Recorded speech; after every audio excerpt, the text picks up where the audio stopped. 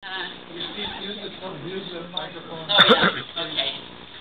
Move it up, make it just... Yeah, okay. I'll just stand over here closer to it. How's that? Better. Is that better? Better. So thank you for letting me come and talk about the Affordable Care Act, where I guess I don't have to call it Obamacare.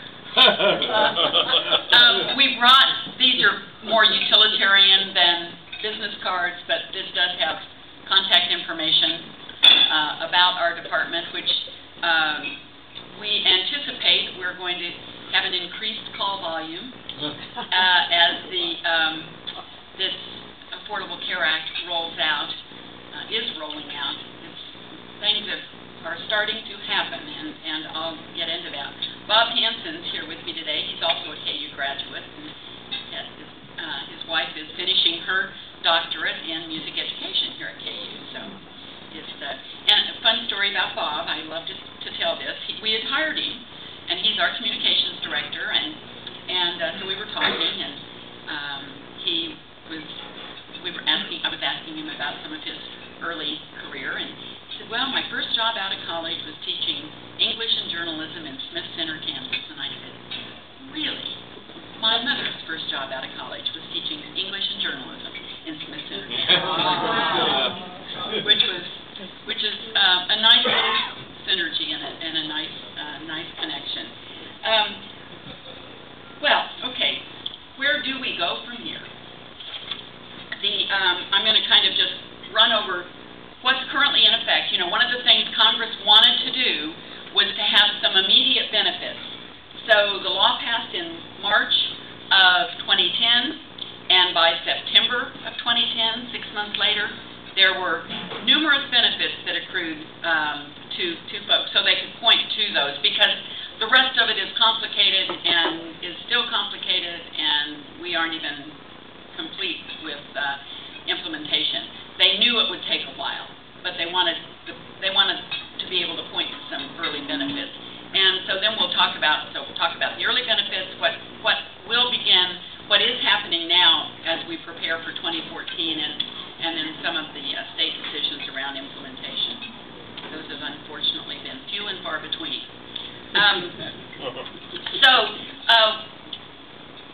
One of the benefits they wanted to put in place was to say that a child in child-only policies, and there aren't a lot of those out there, but for a family that perhaps doesn't have dependent coverage through their employer-based coverage and wants to make sure their kids are covered, that would be who might be going out and buying child-only coverage. So Congress said, okay, we're going to, child-only coverage can't discriminate against a child for a pre-existing condition, because especially with kids, I mean with everybody, you want them to have the health care they need, but especially with kids, you want to make sure they get an early diagnosis and treatment before it becomes a chronic condition. The problem is, and this is a problem that will occur now in 2014, the problem is they didn't tell the families that they had to buy the coverage.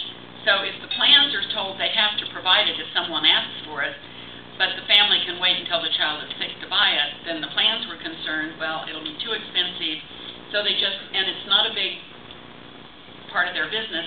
So in Kansas, except for the Wyandotte and Johnson County counties, we don't have any plans in Kansas that have been willing to write child-only coverage. So we changed our high-risk pool to allow them to buy into the high-risk pool. So we've essentially accommodated them for the short term. Probably one of the most popular provisions is that dependents could stay on their parents' policies, assuming that they had a workplace coverage that provided for dependent coverage. They could stay on or go back on up to the age of 26, which has been a real benefit. Bob's a good example. His son was able to go back on. Our department's covered by the State Employees Health Plan, and his son was able to go back on that plan because he had aged off.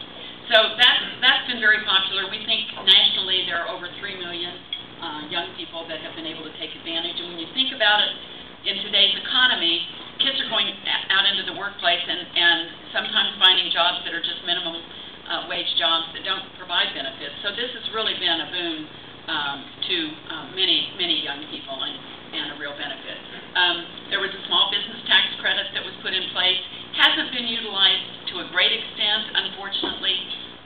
Some say it's because it's kind of complicated, but it says if you're a small business, 25 or fewer employees, you have you pay 50% of the employee's premium, and you have an average wage of $50,000 or less. You can see how it's getting complicated. 35% of what the employer pays for the employee coverage is a tax deduction from their corporate income tax, and in that 35% increases to 50%. So the program will stick around, and maybe more small businesses will take advantage of it. They targeted small businesses because we know if you're looking at employer-based coverage, it's those small businesses that are least likely to provide the coverage.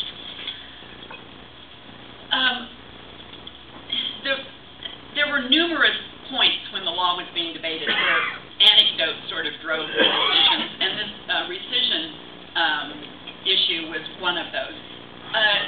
Rescission means that a company will do what we call post-claims underwriting, and that's a bad thing. They will go and after you've started submitting claims, they will go and look at your application and see if they can't find a flaw, and then they'll drop you from coverage. Well, that's a bad thing to do. That's not very nice. So we have not, now our department, we think we have sufficient authority in our department to prevent that from happening. And it was not a problem, had not been a problem in Kansas. They have to be able to demonstrate that there's real intent to defraud the company by withholding information. And this will go away in 2014 when health status is not an issue. But so there was a woman in California, the story goes, that she was a beautician. She had employer-based coverage, and she started being treated for breast cancer. And so the company, that I don't know who the company was, went back and looked at her application form, and she had been treated for, somehow they found out she'd been treated for acne as a teenager, and they said, you didn't tell us about your being treated for acne as a teenager, therefore we're going to drop your coverage now that you, of course, we're spending so much money on your breast cancer treatment. So it was stories like that, and I think it's a good thing to make sure the bar is high. Fraud's one thing, but dropping someone over a technicality like that is just shouldn't happen. So the bar's pretty high. One of the other really popular provisions in the early implementation was first dollar coverage for preventive services, and there are a list of about 20 various preventive screens, including immunizations, that are now offered. Colonoscopy, for example, can't have a copay. Now, the interesting thing is these were changes to existing policies. And an insurance policy is like a legal document. It's a contract. And you sign up and you buy the policy and you pay your premiums, and the company then agrees to provide all the benefits that are in that contract. So in-force contracts had to be changed, and companies had to notify their insureds by September of 2010 that policy would no longer charge copays and deductibles. So it was sort of interesting. There was a lot of angst about it, and the companies were saying, oh, these products have already been priced, and now you're telling us we have to provide greater benefit. Turned out to be much ado about nothing, really. The companies are fine and doing fine, and it was not a huge deal. One of the other popular provisions that, again, this was a provision that was dropped from an existing policy. If the policy had a lifetime limit, and with the expense of health care today, people were bumping up against that $1 million or $2 million lifetime limit. If the policy had a lifetime limit, it had to be dropped. So again, and that was in existing policies, and that was very, very popular. Enhanced appeals procedures, and in fact, this was one of the provisions where our National Association of Insurance Commissioners is actually referenced in the law because we have a model that we adopted. Let me back up just a sec. Insurance is regulated at the state level. But through our national association, which was founded in 1871, we work in a collaborative fashion. We meet annually 3 times a year. We meet via conference call. I mean, sometimes it feels like daily, but for some of the committees, it's certainly weekly, if not monthly.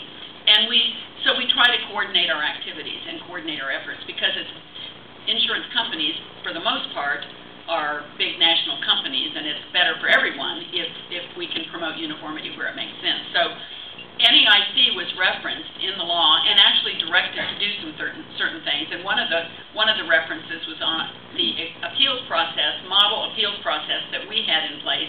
And if the state had adopted, there's nothing that says states have to adopt these models that NEIC developed, because NEIC doesn't have any governing authority. But if a state had adopted the NEIC recommendation, then that was deemed to be sufficient to meet the provisions of the federal law. There was a new high-risk pool created to go along side by side with our Kansas existing high-risk pool, which has been in place since the early 90s. And the high-risk pool is for people who don't have employer-based coverage and are out in the market trying to buy coverage and have a pre-existing condition that causes them to either be priced out of the market or not offered coverage at all. And unfortunately, that happens. We have about, in our state existing high-risk pool, we have somewhere between 1,600 and 1,800. It kind of fluctuates, but existing enrollees.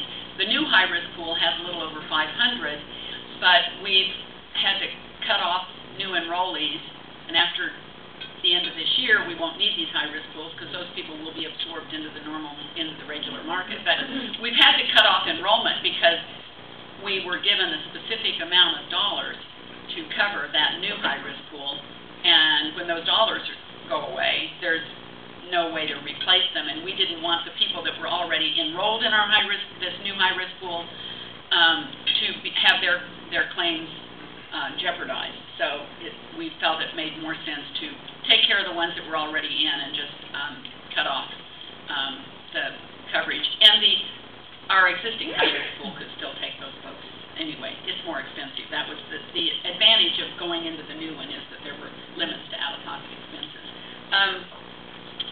Okay, let's move to 2014. This is where we're, because we're really, the clock is ticking. These things have to be ready. This exchange, all of the new provisions have to be ready and enforced by January of next year. So, 2014, health plans can no longer limit your ability to buy coverage based on your health status. How great is that? The people that need it most can now buy it, instead of those that needed it most couldn't, or were priced out of the market because of the pre-existing condition. So no pre-existing condition exclusion, so no health underwriting. There's what we call guaranteed issue and guaranteed renewability, which just goes hand in hand with that. If the company's in the market, then and somebody wants to buy the policy, they have to, they are required to, they can't deny you coverage. So that creates a better marketplace. Yes, ma'am. With pre-existing conditions, does that affect the price anywhere along the line? Well, we'll talk about that, but there are no price caps. There are no caps, but there are mechanisms for pooling people so that you're not rated based just on your single health status. In fact, you're not rated on your health status at all. There shouldn't be price. But I will talk about, there are 4 rating factors that do come into play. Age, tobacco use, geography, and family structure. And in case of age, it's 3 to 1. So, and this is only for the under Medicare eligible population, the adult population under 65. Is it for the insurance exchange policies, or is it for all policies? policies? All policies Thank will you. have to comply with this. Thank you. In and out of the exchange, right. So it's interesting, tobacco use, age is 3 to 1. A younger person can't be charged less than a third of what an older person is charged, or an older person can't be charged more than 3 times what a younger person is charged. And I'll tell you, when I had an opportunity to testify in front of Congress, I argued against a 3-to-1 age rate, because we want young, healthy people to buy into the market. If you price them out of the market, you in a sense, defeat the purpose. So we argued that let's broaden them to begin with, and then you can gradually bring it down. Because when you're locked in to an age rate like that, what happens as the older end of the spectrum costs more, everybody gets pulled up because of the way the rates are calculated. So, and our concern is we want young, healthy, the whole idea is to expand that pool so that when we have more healthier people paying into the pool, it'll help control the cost for everybody. Tobacco use is interesting. It's 1.5 to 1, so 1.5% more than for someone using tobacco versus someone who doesn't. Now, the American Cancer Society has recently come out against the tobacco rating, because they are saying, you really want people who have those health conditions, now that they have, of course, brought them on themselves, but you don't want to, you want to get them the services they need so that in the long term, hopefully, you can counsel them about quitting smoking, and hopefully you can help their health status. So they've argued, and states don't have to do that 1.5 to 1. They can rate somebody who uses tobacco the same as they do everyone else. So I don't know. I have mixed feelings about that, but I think the point is they want everyone to be able to get into the healthcare system. And of course, geography just recognizes that some parts of the state, some parts of the country, it costs more. You can rate. We can have at least, we can't have more, but we can have up to 7 different geographic rating groups in the state. So presumably you'll have metropolitan areas, and then how we group counties based on demographics. The state was able to determine how we wanted our rating groups to look and submit that to HHS. And then family structure, obviously, singles versus married with children or married without. There are tax credits and subsidies that will help pay the premiums, and this goes up to 400% of the federal poverty level, and I'll talk a little bit more about that. But for a family of 4 in Kansas, that's, I think, close to $94,000. So, and it's a gradual, so the closer you get to the 400%, of course, the less the subsidy would be. But for someone at 100 to 150% of the federal poverty level, it's a fairly significant subsidy to help you pay for the coverage. The whole idea here is you really can't tell someone they have to buy something if they can't afford it. So this is the way to try to make it affordable. And there are limits on out-of-pocket costs in these qualified health plans, and these qualified health plans are the ones they have to be certified that they're meeting all of these federal laws to be qualified health plans, and those are the plans that will be sold both in the exchange as well as outside the exchange. And qualified health plans then have to cover essential health benefits. So, and I try to tell, especially business groups, here, this is one of the efforts to try to level the playing field, because the business owner who's providing good comprehensive health insurance for their employees is ultimately pays more for that good coverage because somebody else is offering a skinny package and it doesn't really cover what people need. So when then they get the services they need, but it's not covered by insurance, those costs get shifted to those more comprehensive and generous plans. So this is one area where it's through saying we're going to have essential health benefits. There's a basic level of coverage that all the plans have to cover to try and level that playing field. When people go to these exchanges, they're going to enter basic income information and a zip code. A zip code will tell you whether or not your hospital or doctor is included in the plan that you might be looking at. Income information obviously will tell you whether you're eligible for some form of a subsidy. So, but you want to be able to compare apples to apples. So another thing that our National Association was directed to do was to come up with uniform terminology, insurance terminology and healthcare, medical terminology, so that when you're looking at the benefits included, now that the essential health benefits have to be there, but companies can differentiate themselves by adding benefits, and state benefit mandates are not affected by these essential health benefits. As long as they meet the essential health benefits, whatever the state has mandated above and beyond that, that's included for that state. So it's the terminology is important so that when you're looking at it, you can compare apples to apples. Just imagine if you've ever bought an airline ticket on Expedia or Travelocity, it would be very difficult to compare the price of the airline ticket if somehow there were hidden costs that weren't thoroughly explained in that pricing. So that's the idea here, is to make sure everything's upfront, easy to understand, and comparable from one plan to another, so that the terms that are used are the same from one plan to another, and the application form. So the questions that are being asked will be the same from one plan to another, and that was something else that our National Association was asked to come up with. So, key to this, and I'll go back to that point I made at the beginning in the child-only coverage. If you don't tell the families that they need to buy the coverage, then they will wait, and they could potentially wait until the child is sick to buy it, and the company can't deny them.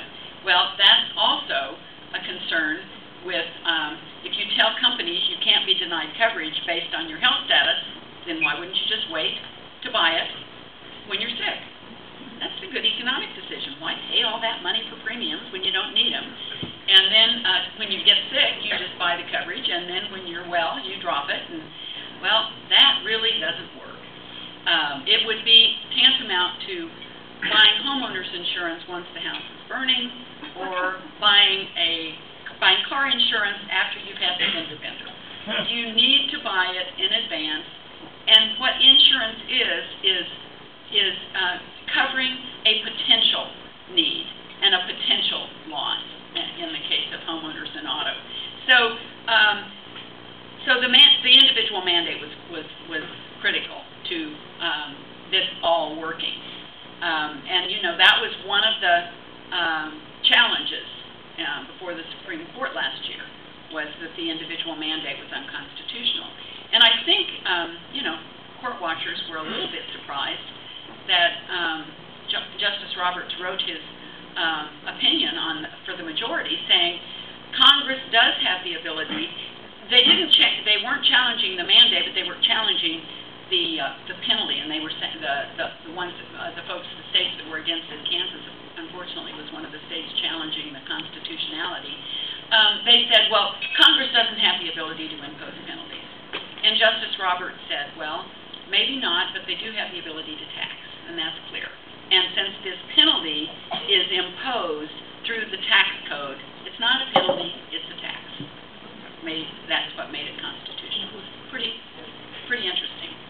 Unfortunately, the other part of the decision was the Medicaid expansion was coercive on the states because it was requiring the states to take on additional responsibility, and so that's Paul was asking me earlier, is Kansas going to expand Medicaid eligibility? And we haven't yet.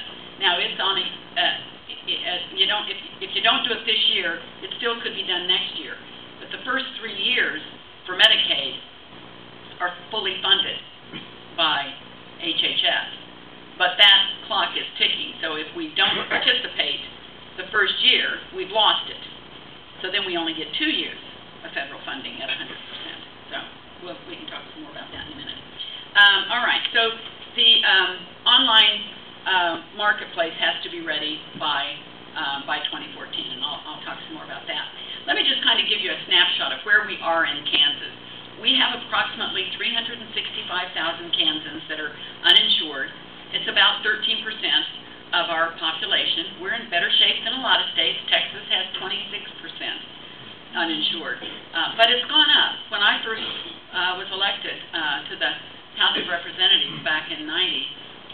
uninsured rate was about 9 or 10%. So it has gone up. It hasn't gone up dramatically, but it has gone up.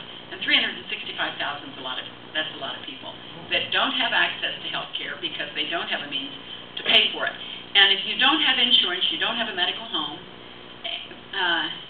presumably, unless you're, I suppose, some of the uninsured could be independently wealthy and just choose to pay as they go. But for the most part, people who are wealthy because they've made good financial decisions, and it's a good financial decision to have insurance. Even someone with a lot of resources, a catastrophic illness can deplete those resources quickly. So it is important that we find a way for everyone to get covered. Most Kansans are covered by employer-based coverage, either in the small or large group market. Most of it, from a number standpoint, are people that work in companies with probably more than 100 employees. The University of Kansas, for example, our state employees health plan is essentially a self-funded plan. You might have if you work for the state, you'll get an insurance card that says it's Blue Cross Blue Shield, but Blue Cross Blue Shield is really just the third-party administrator managing the claims. The state is self-insured, so that means they stand behind the health care cost of the state employees. And many large companies are self-insured. They've made an economic decision that it makes more sense to put those dollars in reserve and pay claims as they're needed instead of having the insurance company assume the risk. About 30% of Kansans are in Medicare and Medicaid, and about 5.5% have individual private insurance. That's a small number, and I think probably will continue to be. I think more people try to find ways companies try to find ways to provide insurance for their employees. But it could, in fact, increase. If you can't be denied coverage based on health status, then small employers may decide, now's an opportunity for me just to give those health insurance dollars to my employees and let them go to the exchange and make their own decision. And up to now, that wouldn't have worked, because in a small group, this small group, and this is to your point earlier, that small group is rated based on the demographic of those employees in that group. And so someone with a health condition could mean that everybody in the group is paying a little bit more, but that person doesn't pay any more than the rest of the members of that employee group. And that's where, so if you can't be rated based on health status, then you could, in fact, give your employees dollars to go out and buy their own insurance, because that protection in that small group market isn't as necessary when you don't have health status rating factors. Okay, just from looking at the state as a whole, the southeast Kansas, down around Coffeyville, Independence, Galena, that Cherokee County, that part of the state tends to have be more likely to have residents covered by Medicaid, and then Wyandotte County, the inner city of Kansas City. Medicaid now is called CanCare. Started in January, where the state contracted with 3 for-profit insurance companies with the idea that by better managing the care, they can achieve better care and cost savings. And I'm all, if it works, it's great. If they save money just by denying coverage and denying benefits, then I have a little bit of concern about it. But we'll see. It's new. There were some startup problems, and hopefully they're working through those. The Medicaid program in Kansas today is not, to say it's not very generous would be a very big understatement. If you're a single adult with no children, there is no Medicaid eligibility. Zip. If you have a disability, you are eligible. If you have children, you are eligible, but adults with children are eligible at 32% of the federal poverty level. So I think for a family of 4, that's maybe $7,000 or $8,000. It's annual income, so it's really not much of a safety net. So the notion behind the federal law was to expand Medicaid eligibility in the states to 138% of the federal poverty level. It's 133 plus an additional 5%. And so the idea was to expand that Medicaid eligibility, and then people, we'd have, the federal government would pay 100% of it, and gradually that new expansion population, federal government would pay 90%, and the state 10%. So it's not, it's, you know, it is an expansion of the state's responsibility ultimately, but if we don't do this, we're going to have that population still falling through the cracks because they're not eligible to buy on the exchange until they're at 100% of the federal poverty level. So between 32% and 100%, if we don't do Medicaid expansion, there is no benefit. Yes? Has that Medicaid eligibility of 30%, has that only been practiced down back here? No, we've never been very generous. It's always been that way. It varies from year to year. It isn't a set amount. There's no decision that says we're going to fund Medicaid at X number of at X percentage. So you back into the number based on how much the state is willing to put in the budget from year to year. So it fluctuates, but I don't think since I've been around it's ever gotten, certainly not over 40%, and it's usually between 30 and 35. Who sets the legislature or the legislature essentially. Yeah. And it's really if they look at the budget, they haven't really taken a conscious effort in years past to look closely at that percentage of eligibility. And we have about 380,000 Kansans and children that are enrolled in either Medicaid or the Children's Health Insurance Program, and that is more generous. It's up to 250% of the federal poverty level. So kids can get coverage, but here's the problem with that. If the parents aren't eligible to buy coverage, the parents are less likely to even take advantage of the CHIP program, the HealthWave program. So we know that, and this is nationally, people in health policy have known this for a long time. If the family doesn't have insurance, even if you offer insurance to the children, they're still less likely. There's no medical home, for example. The child doesn't have the capacity to go out and choose a medical home, and the parents are less likely to do that if they don't have coverage. So we know that we're going to get more kids that are currently eligible enrolled just because of the expansion. So if the federal Medicaid expansion was approved, it would be we would bring folks up to eligible at about 30,000 for a family of 4, or 15,000 for an individual, much greater than it is today. Okay, so let's move on into exchanges.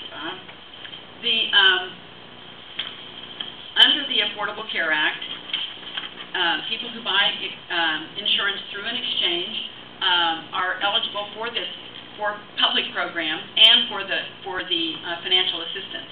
You won't be eligible for financial assistance unless you're buying it through the exchange, including Medicaid. So the Medicaid program will have to be part of the exchange, which is going to be interesting because our exchange in Kansas will be run by the federal government, since Kansas didn't elect to create its own exchange. So, but the law is very clear. Subsidies are only available if you buy a product on the exchange. Medicaid eligibility is determined by going to the exchange and then being directed to the Medicaid program. So our Medicaid program has to be interoperable with that federal exchange. And I think there's a little bit of angst that the technology is not going to mesh, and we hope it does, because it's the people that are eligible that would be potentially not being able to get their coverage. So we're going to be watching that closely. So by January of 2014, states have to either have created their own or indicate that they don't want to do an exchange, and then the federal exchange will be functioning in their state. And we have until February 15th of this year to designate whether or not we wanted to do our own, and we did not. So it was not my decision. 17 states and the District of Columbia, so 18 jurisdictions are going to operate state-based exchanges. They're moving forward. That means they're doing, and they've received millions of dollars in federal grant money to set up these marketplaces. They're not having to spend state dollars. So expense should not have been a factor in determining those. And they're moving forward. Colorado's doing a great exchange. I'm hoping that maybe at some point in the future we could join Colorado in the technology that they've developed for their exchange. 7 states are partnering with HHS, meaning that there are certain key functions that they will retain at the state level. And 26, like Kansas, have opted to have the federal government run the exchange. Carriers had insurance companies that wanted to sell their products on the exchange had to start submitting their plan documentation, demonstrating that they're going to cover the essential health benefits and all of the other requirements. They started filing in the states April 1st, and they're slow coming in, and they have to get them all in by April 30th, so not much longer. And then they will be reviewed. In Kansas, they'll be reviewed by us because we still have jurisdiction over the plans, even though it's a federal exchange, but then they also have to be reviewed in Kansas, have to be reviewed by the federal government as well. So dual process for companies in Kansas, which is why our companies were really hopeful that Kansas would have its own exchange, because it would be much less complicated for them.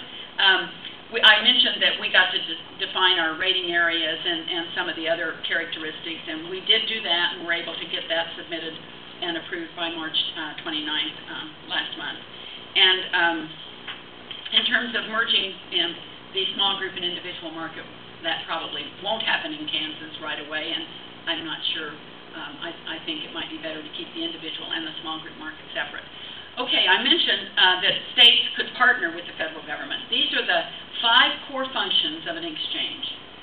Consumer assistance, that's what we do day in and day out. We are there to answer phone calls, and you get a person on the phone when you call with a question. Plan management, that's what we're doing now. As plans submit their documentation, we look at it, we make sure they're complying with all of our state laws, and then the feds will look at them to make sure they're complying with federal law. Then eligibility enrollment that's not a core function of an insurance regulator, insurance department. That's really more a Medicaid function. That's where we determine whether, based on your income, you're eligible for some financial assistance.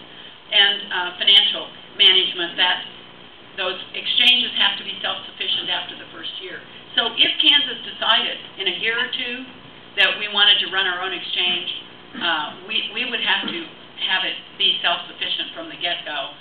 There would not be financial assistance. Financial assistance to help establish an exchange goes away at the end of next year. So I suppose we could decide halfway through next year we'd want to do our own state exchange, and we'd still be eligible to apply for grants. But the bulk of the grant funding would be not available to Kansas. So we have had conversations with HHS about being a partnership-like state, not an official partner, but still retain some of the ability to answer consumer questions and to do the plan management. And we think we're going to be able to do that unless someone says we can't. Someone being the governor or the legislature, because that's who would be able to block it. But we just think it's in everybody's best interest, and the federal government they have no intention of running these exchanges. Our national association has advocated for years that insurance regulation is a state function. Don't interfere with our ability to regulate insurance companies. Don't take that away from us. And then 26 states are walking away from the ability to essentially regulate that key marketplace. they didn't anticipate that happening, and it really has put them into a fast-forward mode in terms of getting the technology up and running to run these exchanges in 26 states and to create the systems that they need to have in place. So they're eager for states that want to take on and retain any of the functions, and we want to do consumer assistance. We think that's in the states, our consumers, our citizens' best interest, and we want to continue plan management because it's also in the consumer and the health plan's best interest. Just some of the rules around exchanges, it can in a state that's doing a state-based exchange, it can either be in an existing government agency, it can be a new government agency, or it can be a separate nonprofit. And I think most of them, not all of them, but probably a majority, have gone to creating a separate nonprofit with a board of directors and working to develop their exchanges that way. The exchange makes the qualified health plans available, as I said. It has to create an open enrollment period, an initial open enrollment period, annual open enrollment periods, and then special enrollment periods. Somebody who loses a job and loses their coverage needs to be able to get the coverage outside of that open enrollment. Yes, sir. A person who's on Medicare and has a supplemental plan, will we have to use the exchange? No, there's none of this. All of this. Hallelujah. Yeah, right. All of this is for under the age of 65. So it does not. There are some provisions related to Medicare in the law promoting accountable care organizations, looking at ways to coordinate care in a better fashion. And I think ultimately what will happen through the Medicare program that will filter down into private insurance is that they will move away from fee-for-service reimbursement to reimbursement based on coordinated care, alignment of hospitals, physicians, health plans to deliver the best care, quality care, promoting good outcomes, and rewarding good outcomes, and not just rewarding doing more to get paid more. And that has to happen. The Affordable Care Act probably is a misnomer. It doesn't, some would argue that it doesn't do enough to promote more affordable health care. But these, moving then the Medicare program, which does drive the way health plans reimburse their providers, moving it into a system that is much more accountable for quality of care versus quantity of care, I think is a critical component, and that's the one good thing and the only thing that affects the Medicare program. Okay, I know we're running out of time. Let me look through here. Let's fast forward to the essential health benefits, Bob. Yeah. Here I've mentioned that these health plans have to provide create these packages.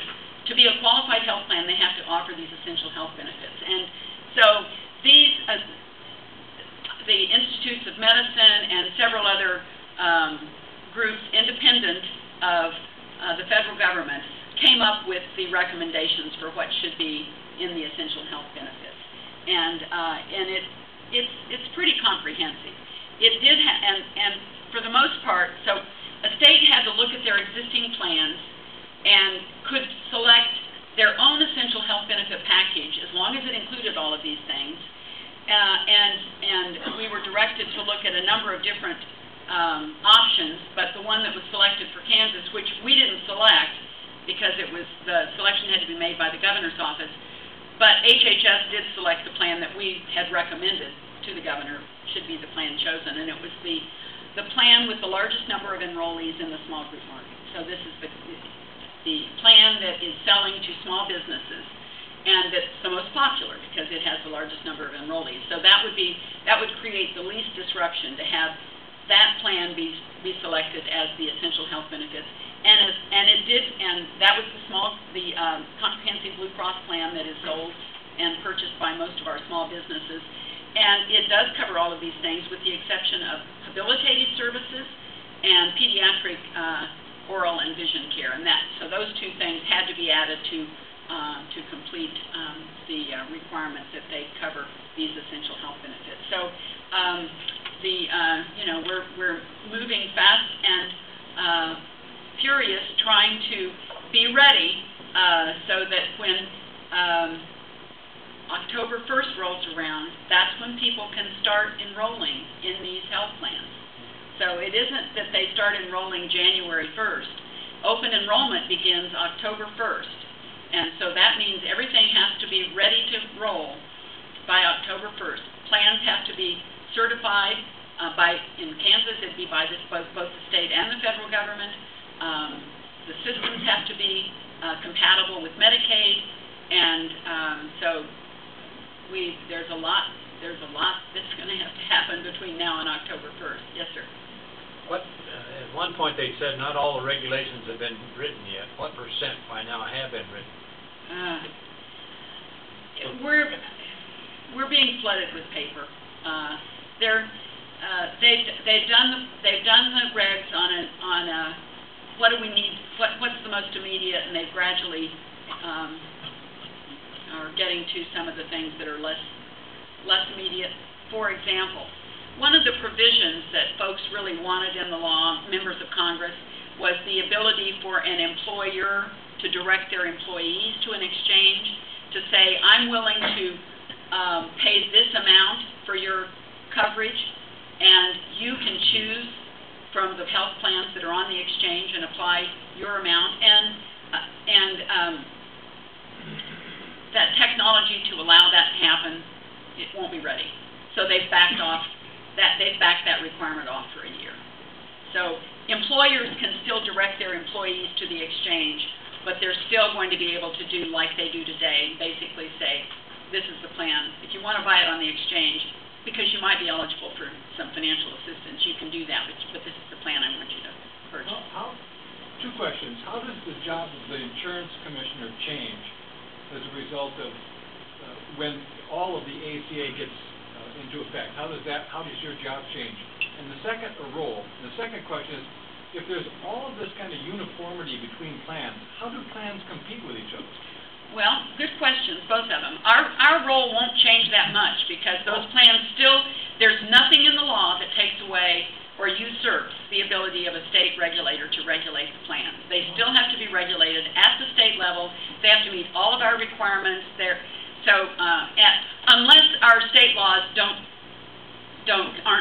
comprehensive enough, and then the federal law would come into effect. But essentially, we still regulate the plans, and I think that's important. And your second question? With all of this uniformity between plans, how do they compete with each other? They're going to have to compete on quality of service to their customers, their ability to pay claims quickly, and they'll still be able to compete within the structure of the exchange. You can buy a less generous policy, that's the bronze plan, where you pay, your premium is less, but your out-of-pocket expense could be greater. But it still meets all of these essentials. It would still have to meet all of those benefits, but there are actuarial equivalents, and some of that is still to be defined. But actuarial equivalents, so you could beef up some of these benefits and make your plan more attractive in that way. And more expensive. And potentially could be more expensive. And so there are 4 levels. The bronze plan is the least expensive in terms of premium, but you would have greater out-of-pocket expense. So it goes bronze, silver, gold, platinum. The platinum plan is 90/10. So your premium is greater, but your potential out-of-pocket expense is less. Well, who wants that kind of a comprehensive plan? Somebody who knows they need it. So you're going to pay up front because you know you're going to be using that benefit. The plans at a minimum have to offer at least a silver and a gold. They don't have to offer the cheapest, and they don't have to offer the most expensive. To be on the exchange, they have to offer at least a silver and gold. We think most of them will want to offer the cheaper one, the bronze, and we think some may decide they don't want the catastrophic, not catastrophic necessarily, but the Cadillac version, the Platinum plan, because it'll get adversely selected, the people that want that, and it could become pricey as a result. Yes?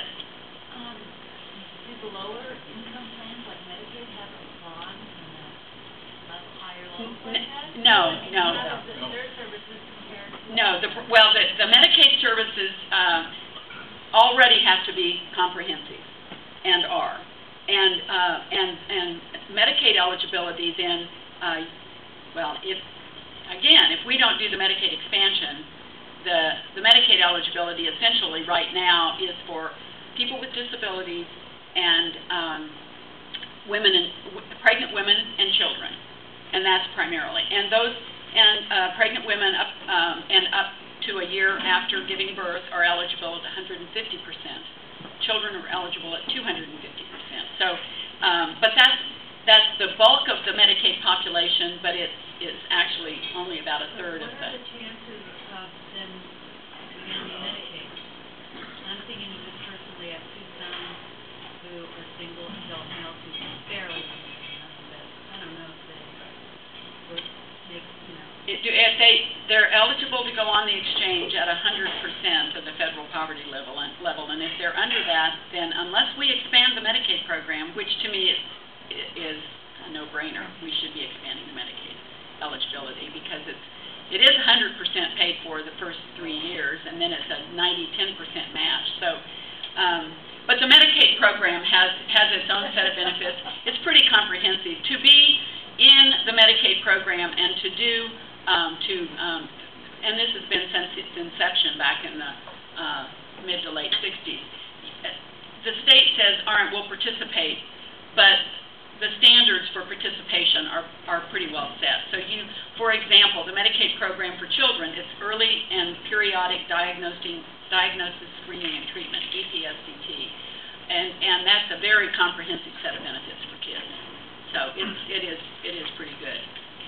Yes, one more question. I think then we're right at 1 o'clock. For those that do not want to participate in this, what are the penalties? Okay, good. We didn't get to that. That was one of the slides we skipped over. Here's one of the issues that can be a problem. I mentioned how important it is that we get people covered, and so the mandate goes along with the notion that you're telling companies they can't deny you based on health status. The penalty the first year is $95 for the year, and your premium would probably be significantly more than that, or 1% of your income. It gradually increases to around $700 after the third year, and 2.5% of your annual income. So whichever's greater. So the penalties are not very steep compared to potentially what the premiums could be. So that's a big concern, that somehow people will stay out and won't buy the coverage, and then we don't solve that problem of cost shifting, which occurs when people don't have coverage, and nothing tells hospitals that they can turn people away. Hospitals cannot turn someone away for not having coverage, and that doesn't change. So people will still be able to go to emergency rooms. That's not health care, that's sick care. You wait till you're sick enough, and you don't get ongoing care if you have a chronic condition.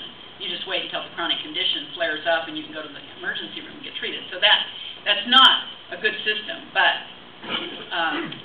in the long run, everyone needs to have coverage. How big a mistake was it for us not to go into the huge. To not do the exchange? In your opinion, Well, I think how big a mistake was it? We were ready. We were ready, and I think it. I think it'll be more cumbersome to have to work with the federal exchange.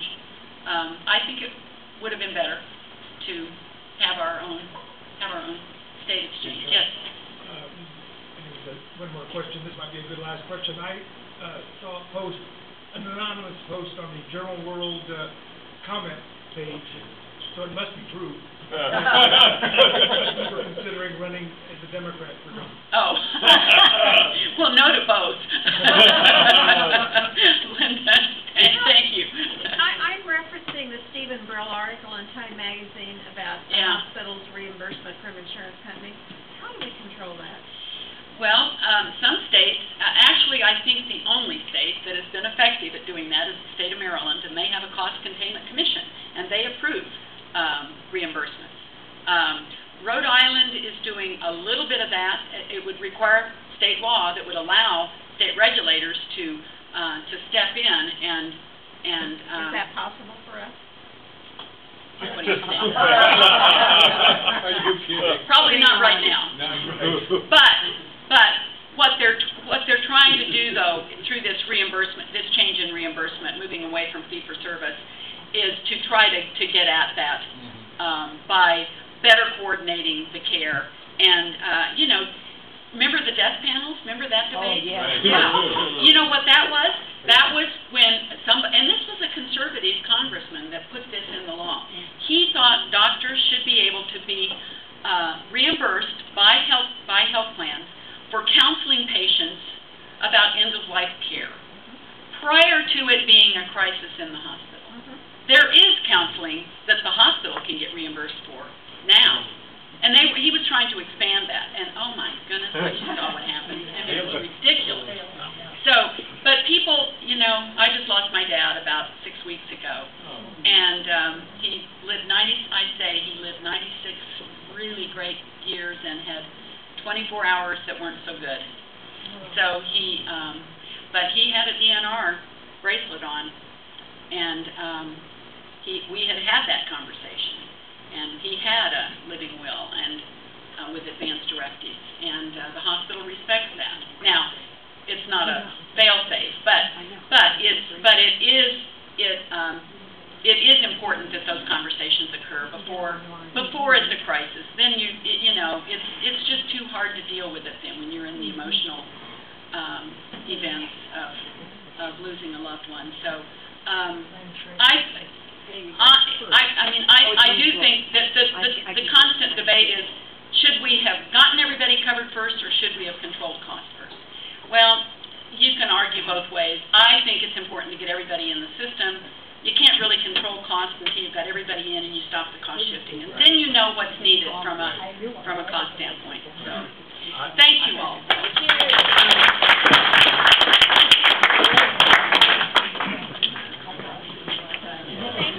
Sandy, I need your opinion.